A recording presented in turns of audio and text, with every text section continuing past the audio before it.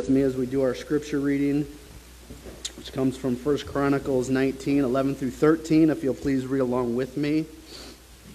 Yours, O Lord, is the greatness and the power and the glory and the victory and the majesty. For all that is in the heavens and in the earth is yours. Yours is the kingdom, O Lord, and you are exalted as head above all. Both riches and honor come from you, and you rule over all. In your hand are power and might, and in your hand it is make great and to give strength to all. And now we thank you, our God, and praise your glorious name. Let's sing together, We Will Glorify.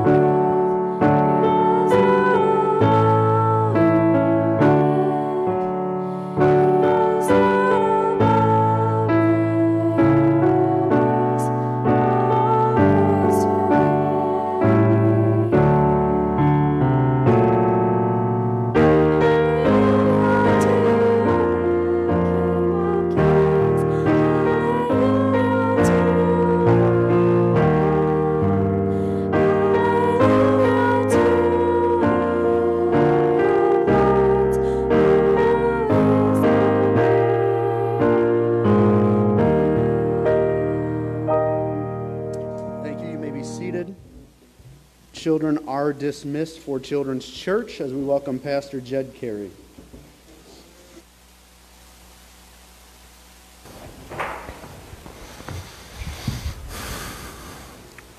Good morning. Today we're going to talk about growing in God's glory. And in our text, we're going to be looking at two different passages. We're going to be first looking at Exodus 34, 29 to 35, and then we're going to jump to the New Testament and look at 2 Corinthians chapter 3. Now, as we look at this text in Exodus and go over your reading this week, there was a lot of debate why Moses covered his face, okay, with the veil. Why did he cover his face? He came out, he's glowing, and then afterward he covers his face when he's not around, when he's not talking with the people. And once he goes in and he's with God, he glows again, and he comes out and he talks with the people, and then he covers his face. Now, Paul has an opinion on this, and I think I want to go with the Apostles' Paul opinion on this, that he covered his face because the glory, or the glowingness, diminished. It went away. He didn't glow the same. And he didn't glow the same, why? Because he wasn't spending time with God. He wasn't in the presence of God. And I want to talk about how in the new covenant, the covenant that we live in now, we spend every moment of our being with God. I just want you to think about that for one moment. You spend every moment of your being in the presence of God.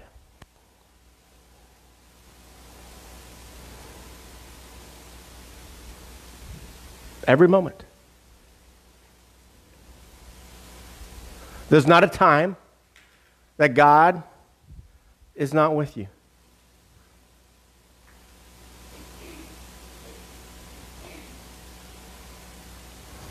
Moses meets God in a tent. at this point outside the camp, because God won't have anything to do with the Israelites. Because remember what they do. He gave them the 10 Commandments, and what they do. They broke the first 2, didn't they? They made a golden calf, and they started worshiping it. Right? I went through the tabernacle and how that brings us and ushers us into the presence, and how it's through the work of Christ that we come into the presence of God the Father, God the Son, and God the Holy Spirit. And we live in that presence day by day. The Holy Spirit indwells you. He empowers you.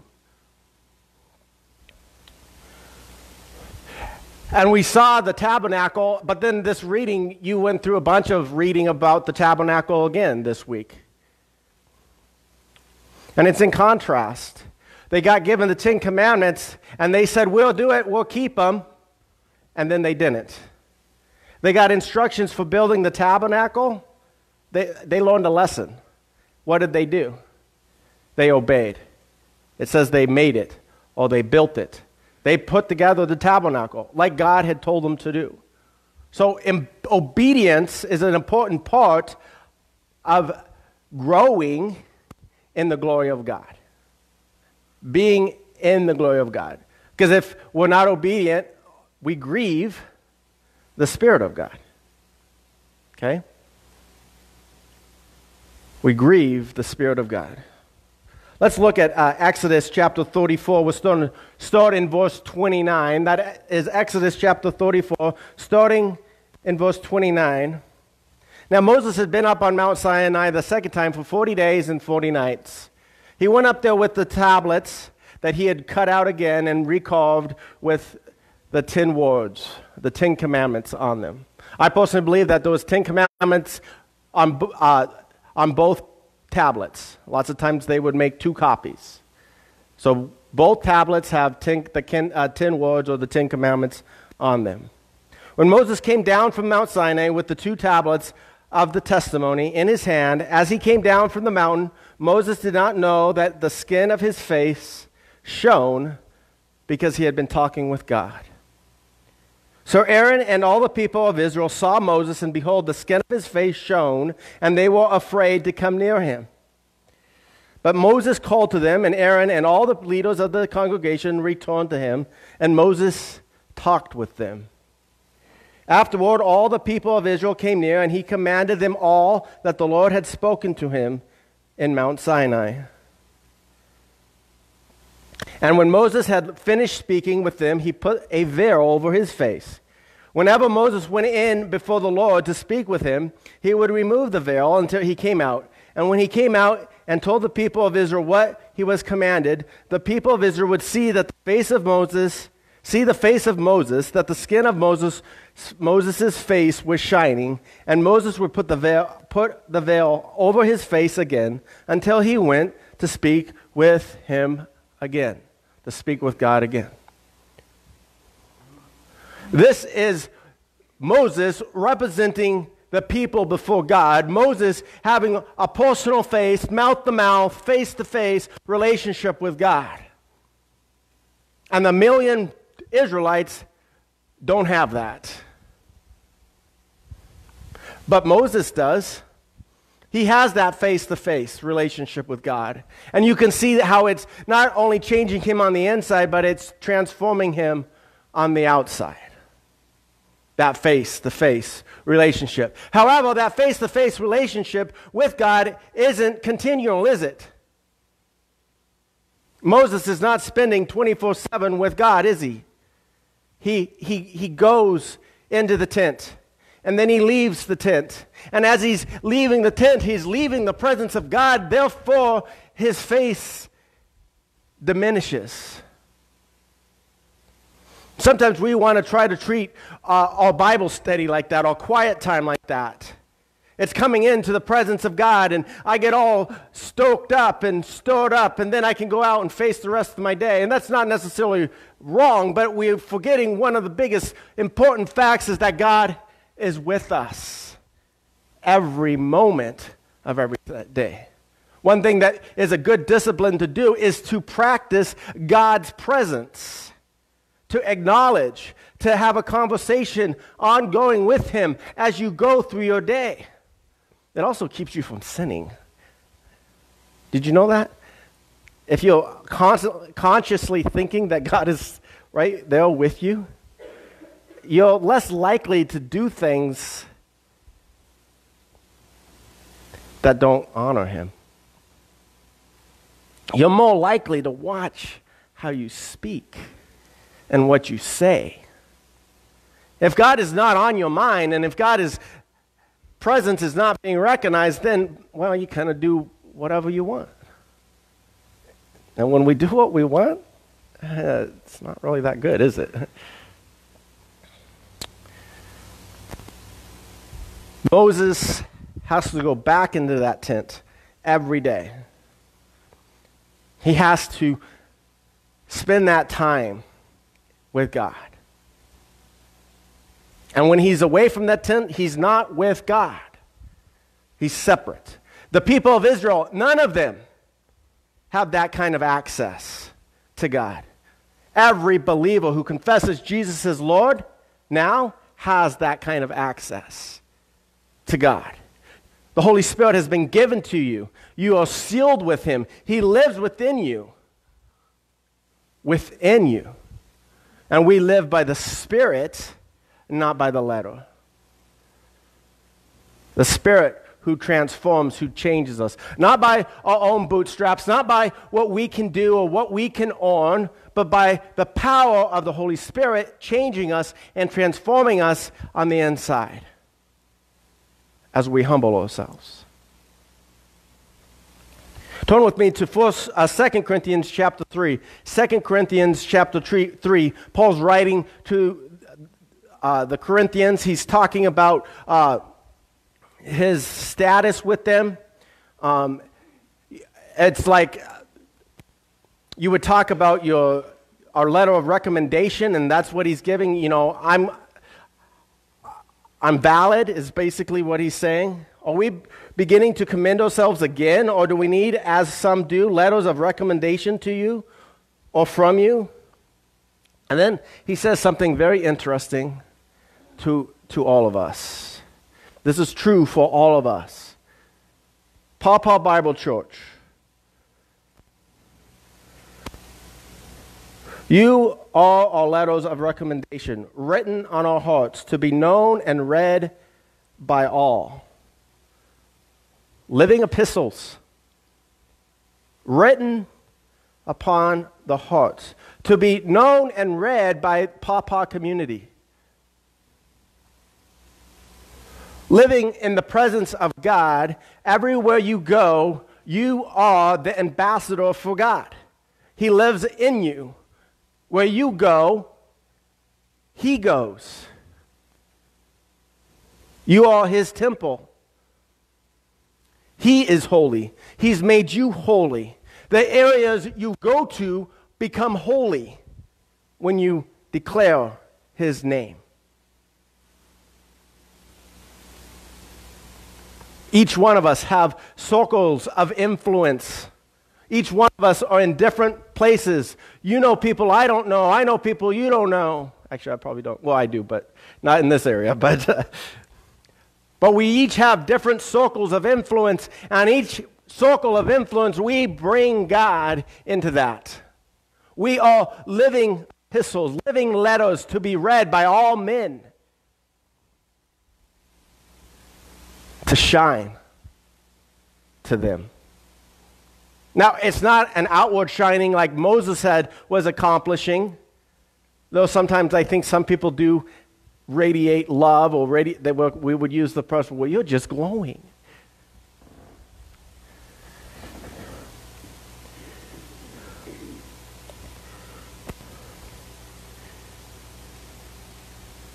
Verse 3 says, and you show that you are a letter from Christ, delivered by us, written not with ink, but with the Spirit of the living God, not on tablets of stone, but on the tablets of human hearts.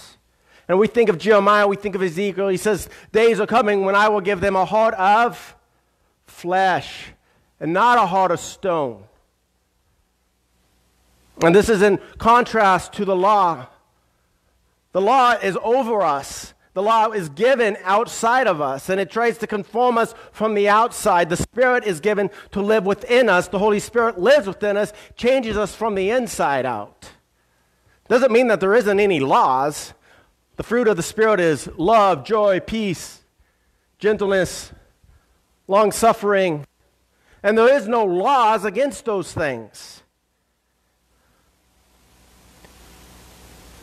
And if we practice those things, we humble ourselves before the Spirit in those things, then we won't break the laws and we'll actually conform to the law. But it's not an outward, it's an inward work. And it's not of our own work, it's not of our own merit, but of the Spirit. It's written on our hearts to be read by all, and you show that you are a letter from Christ delivered by us, written not with ink, but with the Spirit of the living God, not on tablets of stone, but on the tablets of the human hearts. Such is the confidence that we may have through Christ toward God. This only confidence that we have is in Christ. The work that he did on the cross, the vindication of that work done through his resurrection, that sin and death has been conquered, that we are clothed in the righteousness of God, and that each day we are growing in the glory of God. In verse 5 it says, not that we are sufficient in ourselves to claim anything as coming from us, but our sufficiency is from God, that he has declared us righteous in Christ. And he who has made us sufficient to be ministers of the new covenant, not of the letter, but of the Spirit. For the letter kills, but the Spirit gives life. He has made each one of us sufficient to be ministers of this new covenant, to be preachers of the gospel, to be sharers of the gospel. Each one of you. It's not on your own merit. You say, well, I could never do that. Your life in itself, lived for Christ, is proclaiming the gospel. It's proclaiming God. Laura was sharing a couple this last week at Tuesday night Bible study, and then again at Wednesday night Bible study. She works with the VA. She works with veterans, and she's very passionate about that, and I honor that. Well, she went there, and she's helping with an AA meeting for them, and she decides, well, we need to pray. I want to pray with these guys. So she puts out this little box, and she says, okay, if you have prayer requests, I'll pray for them. She's what? Living, being a living epistle. So she has this little box for them, and they start putting prayer requests, and of course, we all know Laura is a prayer, don't we? I mean, Laura prays. And so she's praying for these vets.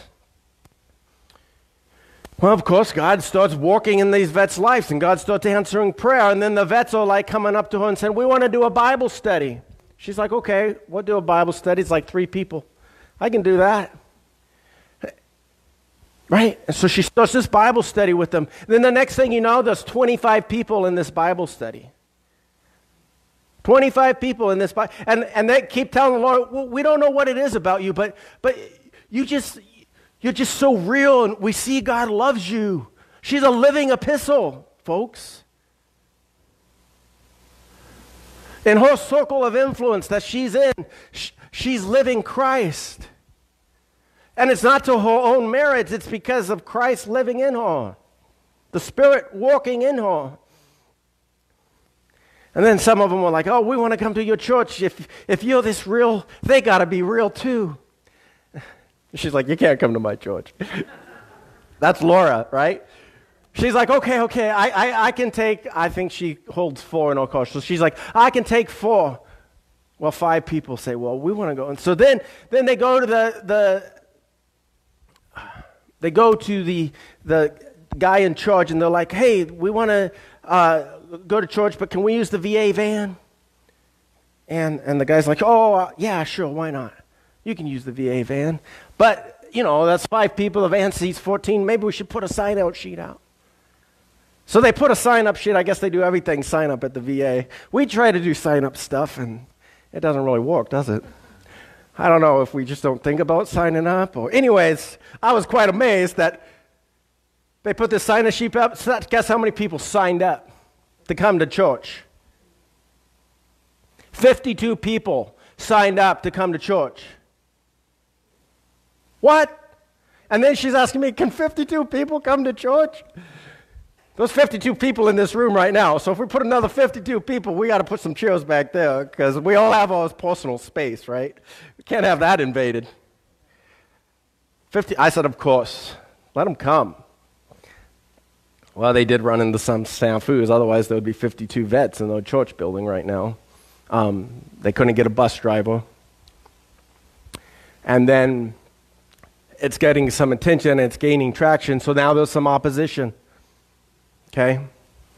There's some opposition, people at the VA complaining about these other people who are expressing their spiritual and religious freedom. And so now there's a discussion on, can they do this? And so we need to be praying for this. Because wherever the Lord is working, Satan does oppose. But my point of all this is that each one of us, within our context of our circles, are living epistles. Living for Christ. Being written out upon our hearts, and it's changing us. It's changing the way we act. Dave this morning was an example of a living epistle. He's showing, being vulnerable, showing how God is changing him and working through him. How the Holy Spirit is working in his heart. And we are not sufficient in ourselves, are we? We are totally dependent upon the Spirit who is with us always. Who is working in us every moment, even when we're not cooperating. Even when we're throwing the tantrum. You ever throw tantrums? I throw tantrums once in a while. That classic 2-year-old tantrum in my heart, in my head, you know, where you get down and you're like, I don't know. Leave me alone. Right? Let's be honest. We might not do that outwardly. And if you do, I guess you could, but we do that in our hearts, don't we? Because we lose focus. We lose focus as what God is doing in our hearts. And our goals are not his goals.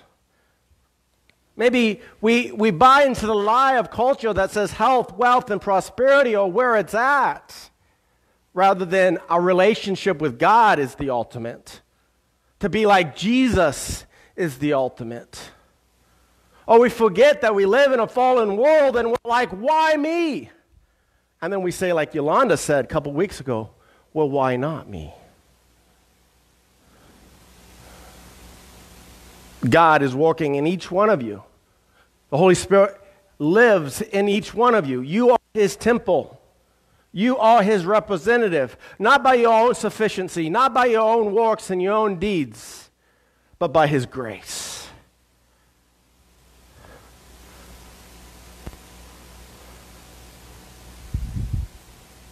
I'm speechless. Let that sink in. Moses went to the tent to meet with God. And he could only be with God for a little bit of time. And then he had to leave.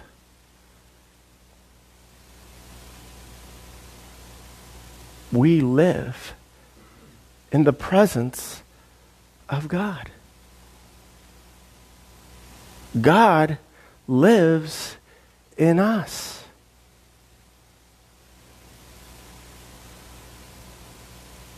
God is giving us a new heart, a heart of flesh. He's changing us. We're not the same people. You know, one of the most misquoted verses is Jeremiah 17:9. The heart is deceitful and desperately wicked. Right? And who can know it? Then the next part says, but the Lord knows the heart. And Jeremiah then also talks about God giving us a new heart. A heart that follows after God.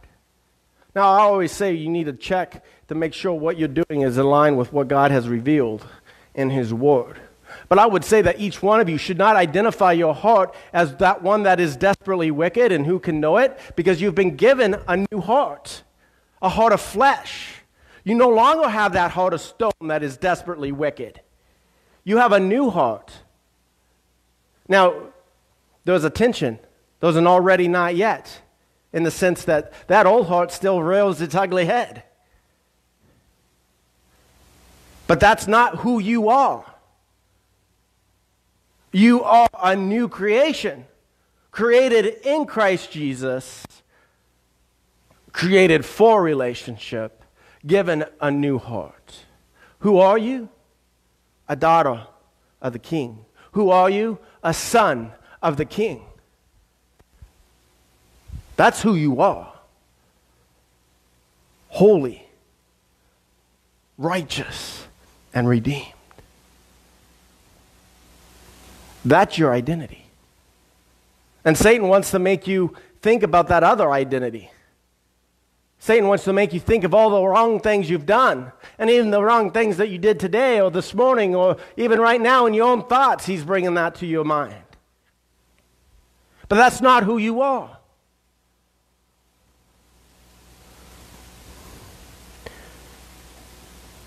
You are a child of the King. You are His ambassadors, and He has made you sufficient to be ministers of the new covenant, not of the letter, but of the Spirit. For the letter kills, but the Spirit gives life.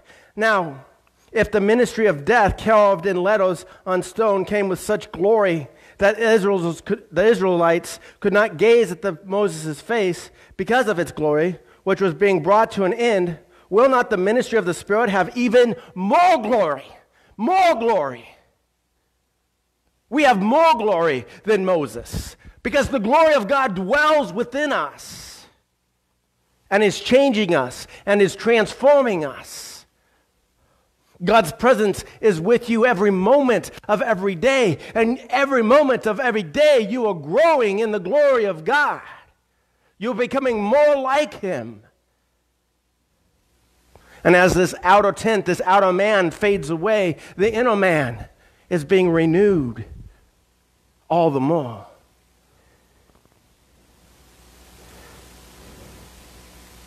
For if there was a glory, verse 9, in the ministry of the condemnation, the ministry of righteousness must far exceed it in glory. Indeed, verse 10, in this case, what once had glory has come to have no glory at all, because of the glory that surpassed it. For if what was being brought to an end came with glory, much more, much more will what is permanent have glory. The law is being brought to an end in the sense that it is never what saves us. There was a schoolmaster to teach us, to show us that we needed God and that we couldn't ever fulfill it. We needed Christ's substitute on the cross. We needed the Holy Spirit to indwell us, to empower us, to change us to the image of Christ. Not on our own sufficiency, but upon God's, who's with us every moment of every day.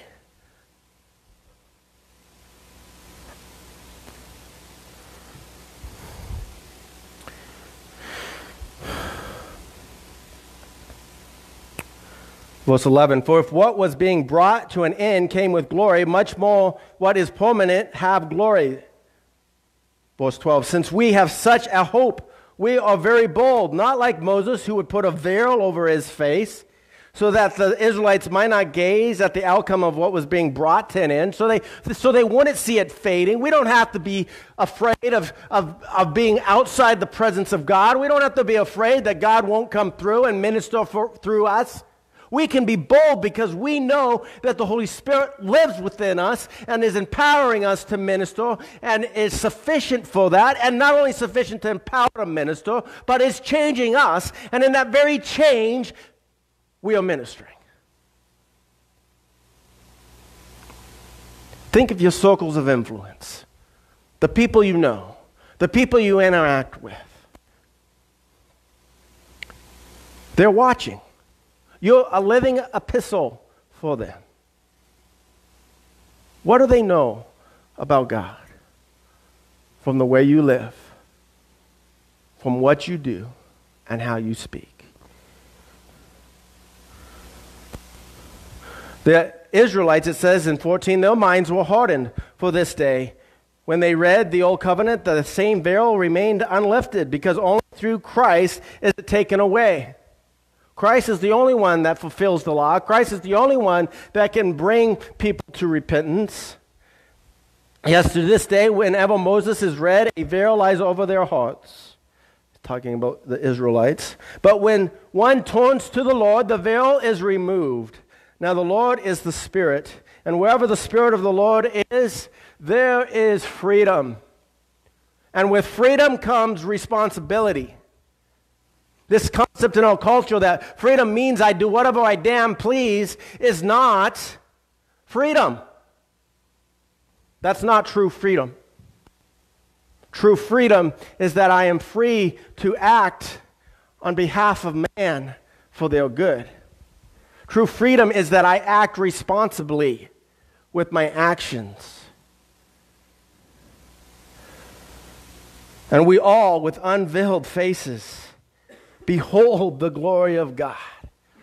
We don't want to put a veil over our faces. We don't want to hide what God is doing in our hearts and in our lives. Jesus said, let your light shine before all men so that men might see your good works and glorify the Father who is in heaven. We don't want to veil it.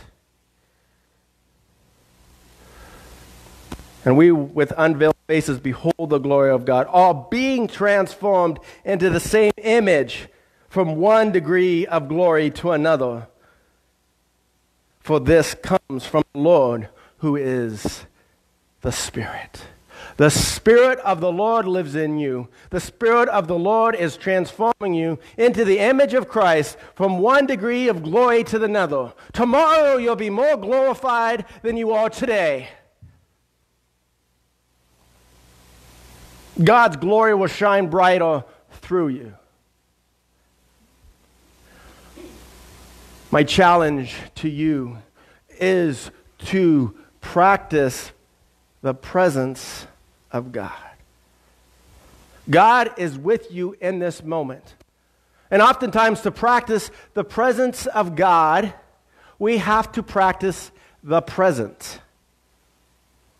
Because God meets us where? In the present.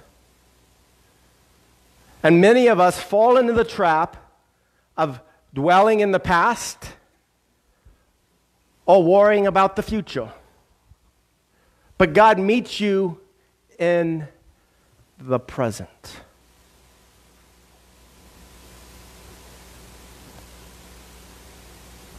The present. In the very moment.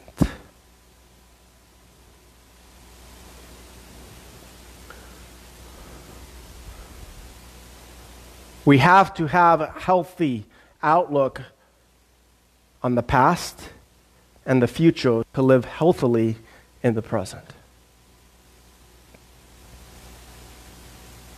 The past does affect every single one of us. Choices I've made, choices I didn't make, circumstances that are outside of my control. That's all part of the past. And it affects my present. I can have it drown me. I can have it cripple me if I'm not trusting in the God who's with me.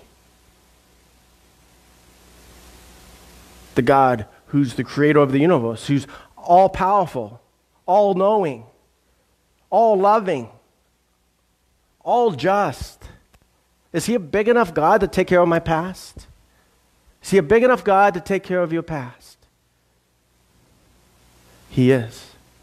And if he's a big enough God to take care of your past, then he's a big enough God to take care of your future. What if this happens? What if that happens? What if that happens? What if that happens? What?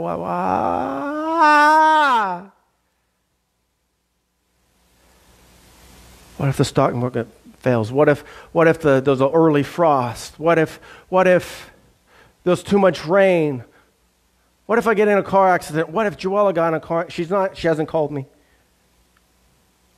She's late. Well, what is she dead in a ditch? What if? We're all guilty of not recognizing God's presence in the present and trusting Him there.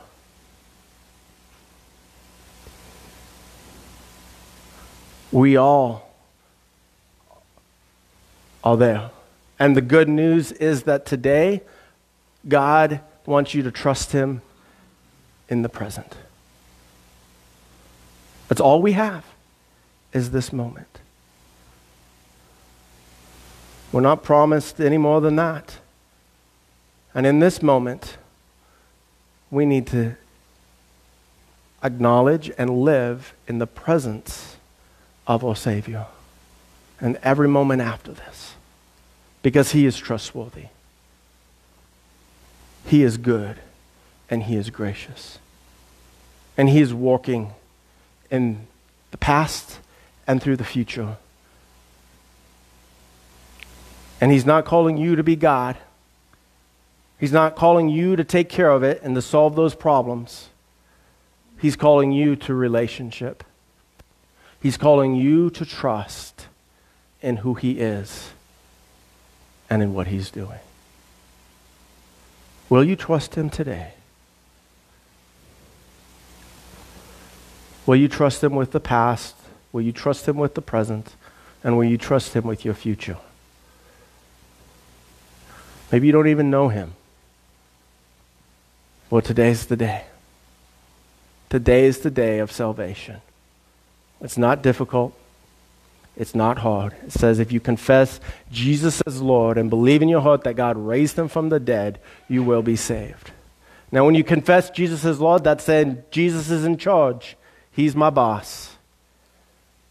And when you do that, our relationship with God starts. The Holy Spirit fills you. He comes into you. He lives within you, and you're living in the very presence of God. And day to day, you're growing in God's glory. Be encouraged, Christian. Be encouraged, brother. Be encouraged, sister.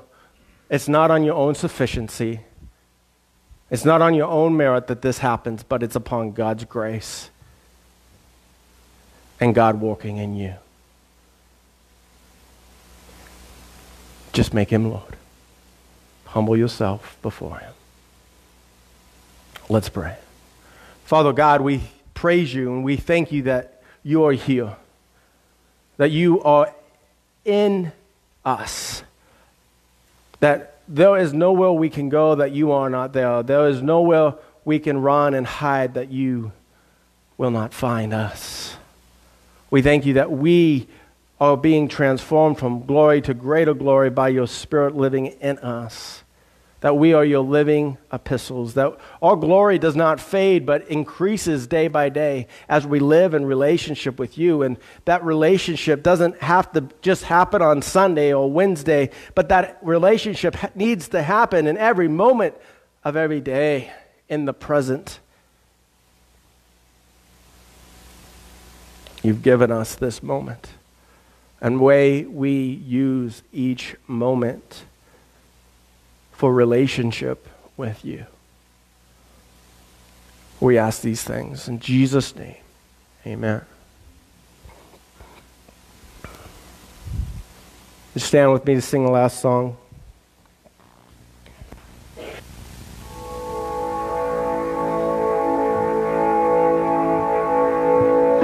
Letting go of every single dream, I lay each one down at Your feet. Every moment of my wandering never changes what You see. I'll try to win this war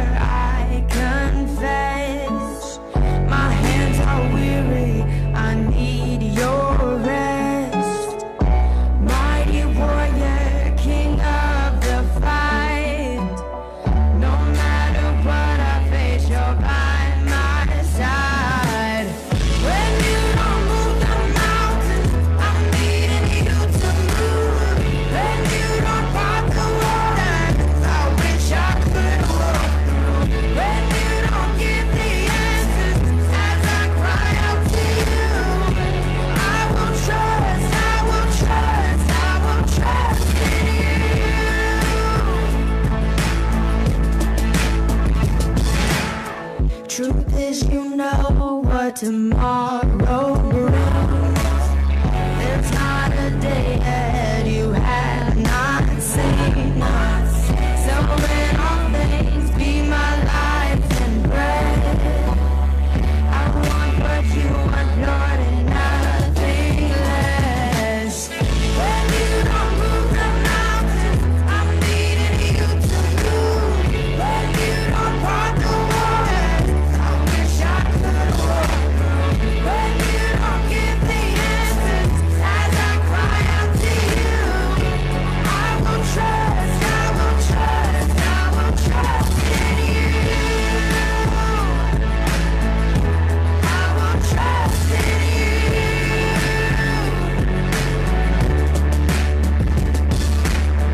You are my strength and comfort. You are my steady hand. You are my firm foundation. The rock on which I stand. Your ways are always higher. Your plans are always good. There's not a place where I'll go you've not already said. When you don't move the mountains, I'm needing you to move. When you don't part the waters, I wish I could walk through. When you don't give the answers as I cry out to you, I will trust, I will trust, I will trust in you. I will trust in you. I will trust in you. I will trust in